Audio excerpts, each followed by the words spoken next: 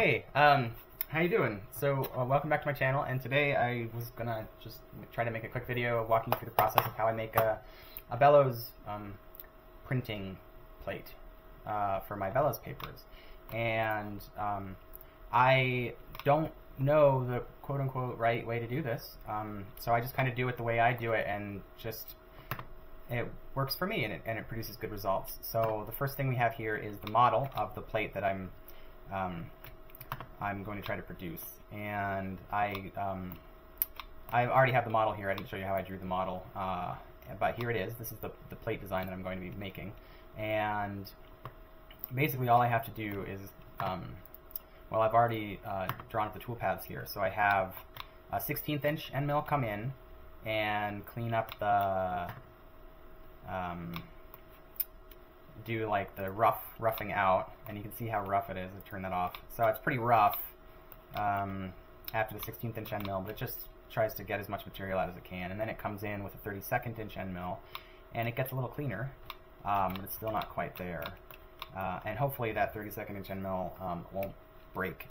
It's obviously a very fragile little end mill, but if you look at this is the adaptive clearing strategy, which is really nice on Fusion, especially that they let you use those strategies even with a hobbyist license. I mean, I just can't say enough good things about Fusion. It really is an incredible piece of software that we're lucky to have. And this optimal load here, I always set to 10% of the diameter of the end mill, so that's a pretty shallow optimal load.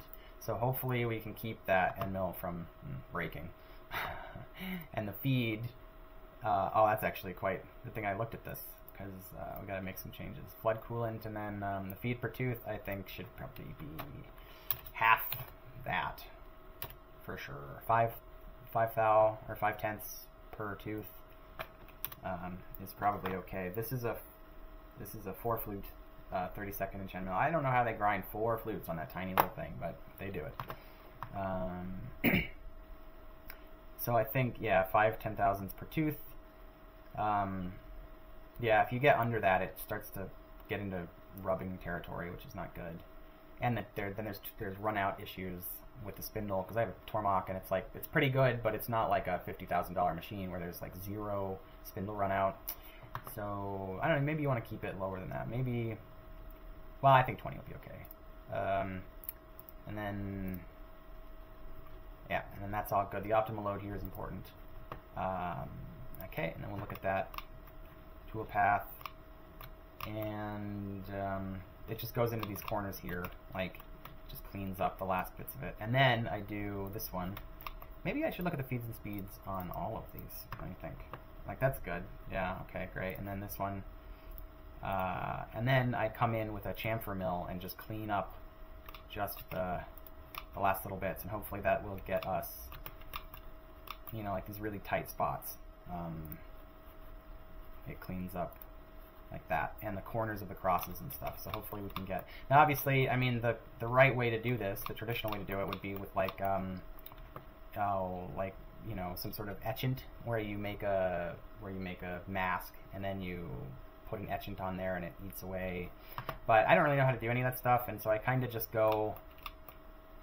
approach things with the tools that I have available to me here on a limited basis, because I don't know how much someone would charge me to print a plate like this, but I know that I can do it myself in a couple of hours and get a result that kind of approaches professional.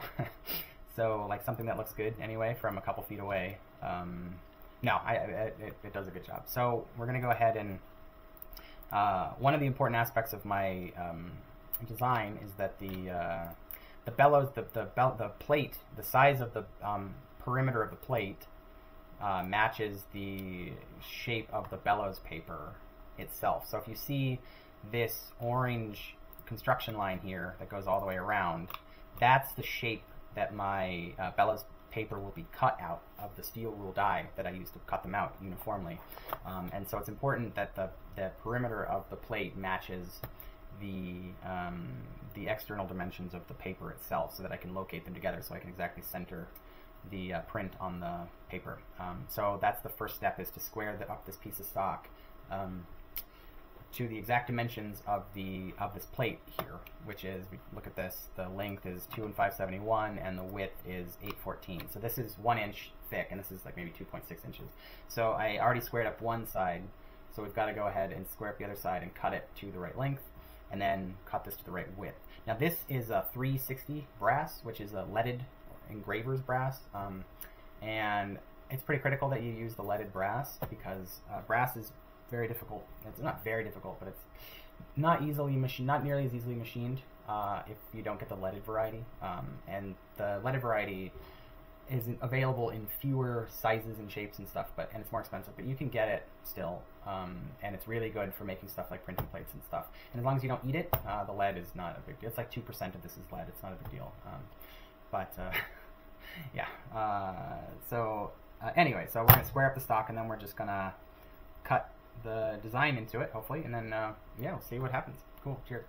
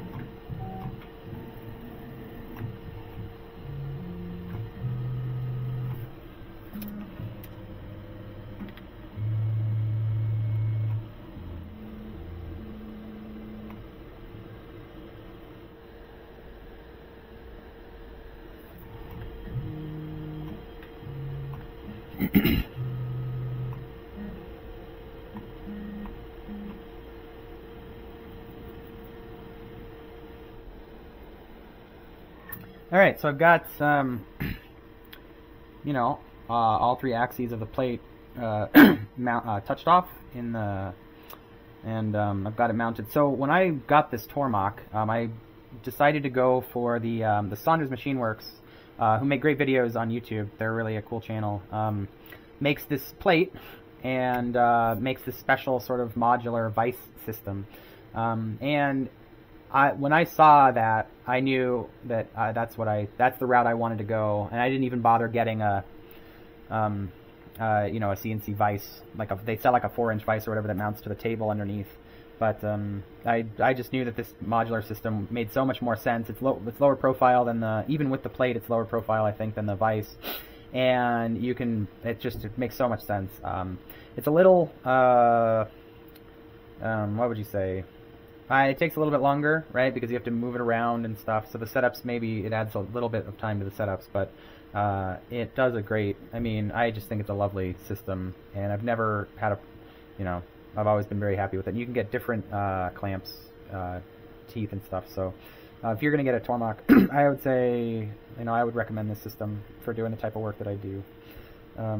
Yeah, I don't know. I guess that's all I have to say about that. Okay, so the work is touched off in the axes. The depth is 31 thousandths, and the depth between the top here and the face of these jaws is 50 thousandths. So the cutter should just about clear. There should be 20 thousandths of clearance between the cutter and the face of these talon grips. So hopefully hopefully I don't machine my jaws here. It wouldn't be the first time that I've done that, but thankfully this modular system you can just replace the pieces. It's great. So anyway, so I'm gonna post out the code, and then we'll get the first tool loaded up and see what it looks like. All right, cheers. So anyway, I've got the 3 tools here that I'm going to be using. This is a 16th inch corner radius end mill, and the quarter radius is just 5 thousandths or something. It's just enough to keep that sharp edge of the end mill from breaking off. It's very helpful to use corner radius end mills, especially on brass. This is a 32nd inch end mill, the one that I'm hoping survives the operation. And then we've got our chamfer mill that I'm also hoping survives the operation. And the leadedness of using leaded brass really contributes to that, and also just having, going real light on the feeds and speeds. So 5625 decibels, you're going to load that G code, and hopefully there's no error, and there is always. Program exceeds 100,000 motion lines. Okay, I don't care about it exceeding 100,000 motion lines. It's a big program. But, I think that it can handle it. So we're going to go ahead and I'm going to put this tool in right there. And we're just going to make sure there's coolant in the sump. Enough. Yeah. That looks pretty good. Maybe add a little bit of water. And point this right at the thing. Just to make sure that's good to go. Let's see where that goes. There we go, perfect. Right on the tip there. And just go ahead and press play and see what happens. Cycle start. Cycle start.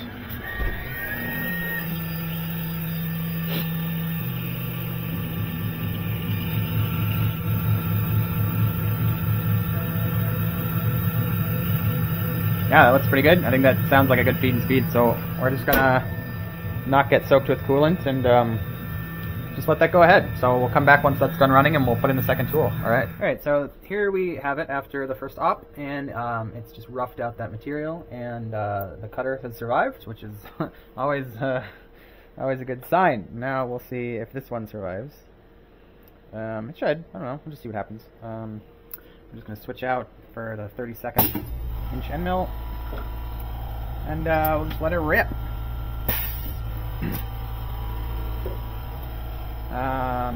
Make sure the coolant looks good. Yeah, it's shooting right on the tip there. So I think we can go ahead and start the next operation here. Let's just press play.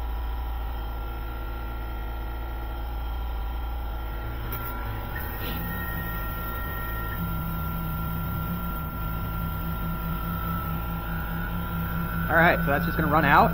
Hopefully it does its job. So we'll catch back up with it after it's done running as part of the program. Alright, so here we go.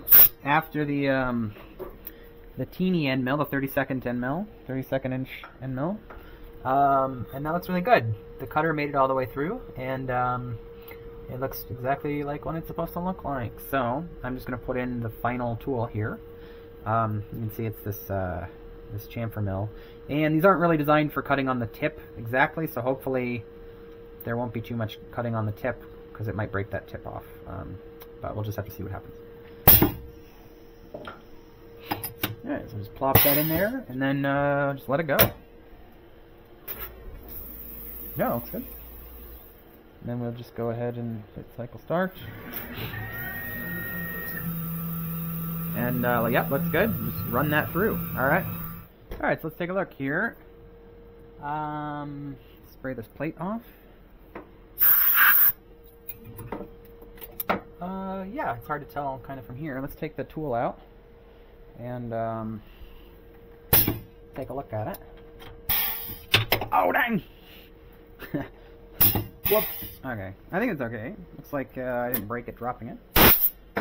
And it looks like it survived the machining operation. So the reason I check is because if it didn't survive, then it's likely that parts of the design didn't quite get machined in. But if it made it through the whole tool path, then it looks good that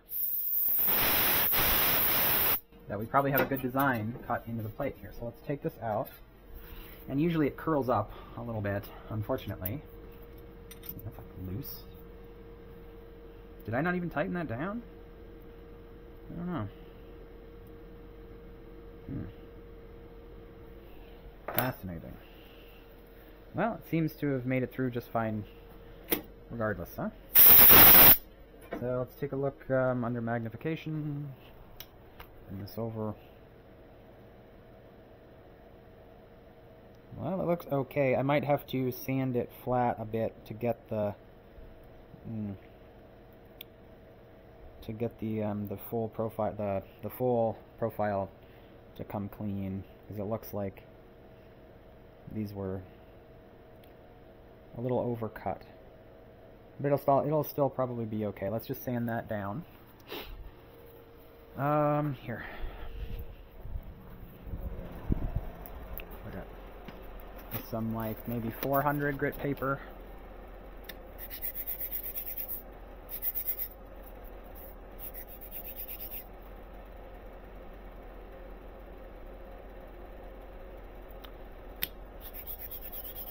Is it still flat? Or did that? No, it bent up a little bit. So let's try to flatten it first, and then worry about, oh, yeah. It's always a lot of fiddling around. But you can see that's bowed pretty badly. But that's typical, I think. And then I usually correct that with, yeah, I can take this off of here, put that across there, and then get, let's see. There we go. Just try to press that back into place. Yeah. Alright, I went a little too far. And now I have to kind of bend it back the other direction. Let's see. Okay, here. Okay.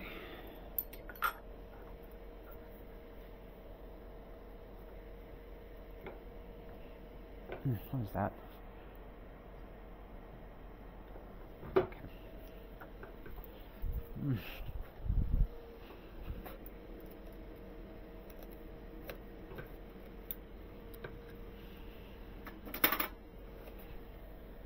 All right. So, does that look flat? Wow. Yeah, flatter than it was, to be sure. And there's a couple of little humps in it, but I think overall it's pretty good. I'm not trying to get it perfectly flat. I'm just trying to get the humps out so that then I can sand it flat.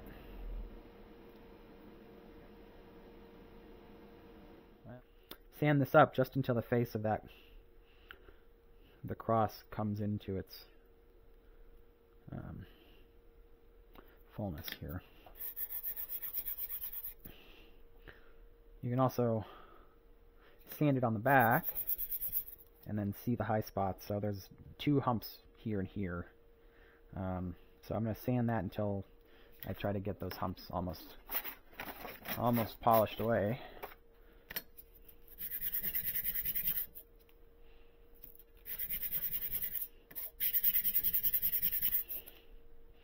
See, and then the flat surface gets bigger and bigger, so we're almost there. And it doesn't have to be perfect, so, you know, maybe I'll just go until there's like 75% of the surface is on that one plane. Yeah, like something like that is pretty decent, I think. Yeah, like that's pretty good. It doesn't need to be perfectly flat. There's a low spot. A couple of little low spots, but for the most part, it's pretty good. Now let's look at this under magnification, just see what it looks like. Just to see. Oh, good. So you can see what I'm talking about, like these little webs here on the crosses are a little thin. And the more I sand it, the thicker those webs will get. So I'm just going to sand it a little bit farther and see if we can get those webs to come in a little bit thicker. And then, yeah, see on the end here, they are already kind of as thick as I would like them to be. So just kind of that center section needs to be sanded a little bit more. So let's go sand a little bit further.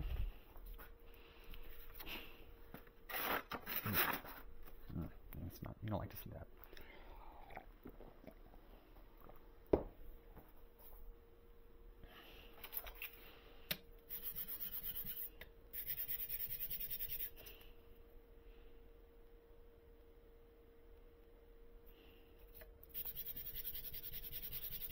I'm trying to put my force right on the center there, because that's where I really want it to be. come in. And those are still looking a little thin, so let's just keep going.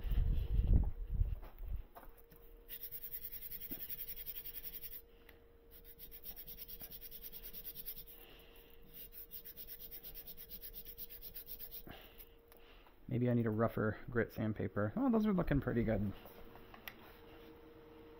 Yeah, so you can see that these crosses are really starting to flesh themselves, to get fleshed out now.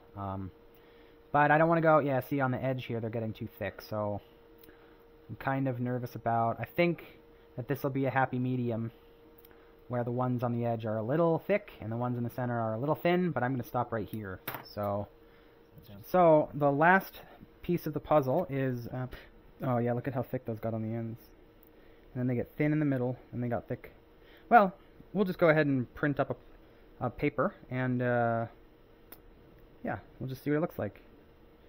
Maybe it'll be a cool effect having it get thinner in the middle and then thicker on the edges. Like, maybe that'll look cool. Or maybe it doesn't really matter. Maybe it'll look cool regardless. So the way I mount it in the hot foil stamping machine is with a dovetail slot. So I run a dovetail cutter along the spine on the back, and cut this so that it fits on the fixture.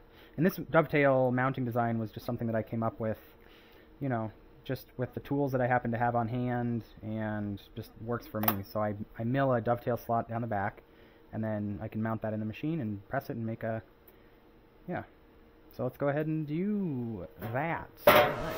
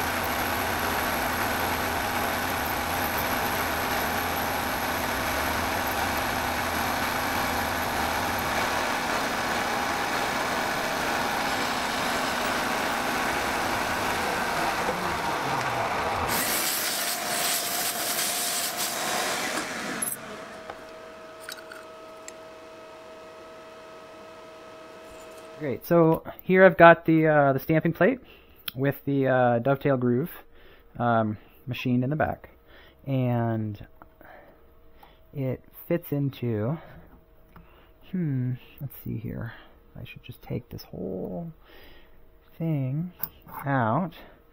So this is my hot foil stamping machine. It's a Kingsley hot stamp machine from the 1930s, and it's a lovely little machine that I got off of eBay.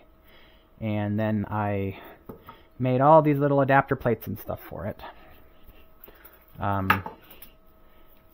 in order to kind of make it work with my own stuff instead of having to use their stuff. Basically, I wanted to be able to use my own plates, and so I made this block, this steel block here. Oh my gosh, why is that glued in place? Anyway, so I made this steel block that's got a male dovetail, what would you call that?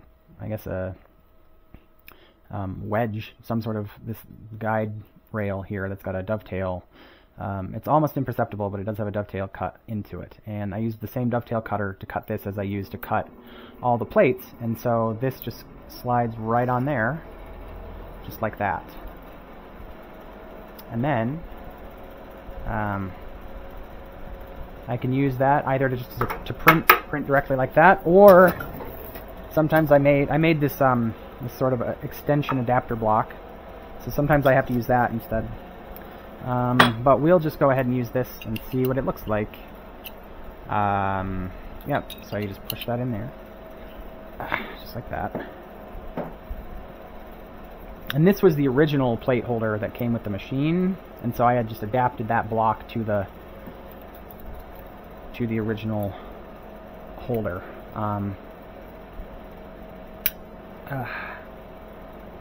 There we go. And slide that in there, just like that. And clip it into place.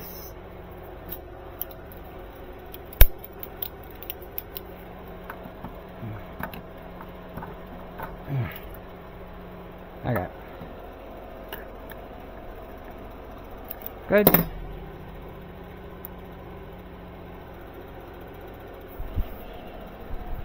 So let's just warm that up. And let's see. I make this thing, I stick it on here like this, and I've got this little plate here. It's just a sheet of paper, or this cardboard stuff that the machines come with. There are these cushion boards. This is like original Kingsley cushion board, but you basically need something to press the material into, because if you just press against the flat printing platen here, it won't do a good job. So you need something soft. And then I put the plate directly up against this fence and the back of the stop there, just so that I'm able to locate the paper. So all I have to do is get that plate located against this fence and this backstop. I don't know if you can see that, but it's basically, yeah, squared away, and then tighten that up. And then if I put the paper right against that back there, it'll exactly locate that that print right in the center of the paper. So now all we have to do is cut out a bellows paper itself, or maybe I can find one that's already that size. Yeah, so this is that same size. Boop. Or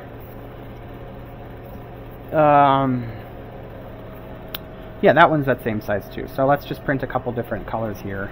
And this is Lakta paper. It's Nepalese, and it's really lovely paper. And this is mulberry paper that I got from a local art store here in Denver. And yep, we'll just print on those and see what they look like. And just as soon as that machine gets warmed up. So all right, so I cut out some black ones as well. The plate is heated up, and we're ready to try to make a test print here. So I punched these out with a steel rule die into that perfect shape. And so since that face is located and that face is located against those fences, then I stand a reasonable chance, a very reasonable chance, of actually getting that stamp right smack dab in the center of that bellows paper. And so that's what that looks like. Now you can see they're obviously thicker on the outside, and they get really thin here on the inside. But I don't know if that's something I'm going to try to fix. I think that is looks really nice. I think that that's a really handsome bellows paper. I think that looks really good. Please, you know, if you think that that looks like garbage and that I should make it so that it's perfect everywhere and each one is identical and it's absolutely crisp and clean, and if you think I'm not being a perfectionist enough, please, you know, comment in the comment section. Let me know, because sometimes I have a hard time knowing exactly how perfect I should try to make things. And you always have to balance the desire for the ideal of perfection against the necessity of, you know, actually getting an instrument built like this decade, you know. And so I think you have to kind of figure out how to navigate that yourself. But I think for me, this printing plate was a success, and I think it looks really nice, and I think it'll look really good on the bellows. This is that mulberry. It's like a dark purple and gold. And I can print this on any color, so let's look at like black on cream. So if we do one like this, and then hot foil stamp in the black color, that might look very nice as well. Let's take a look here. And you can get this hot foil stamp stuff in pretty much any color you can imagine. There we go.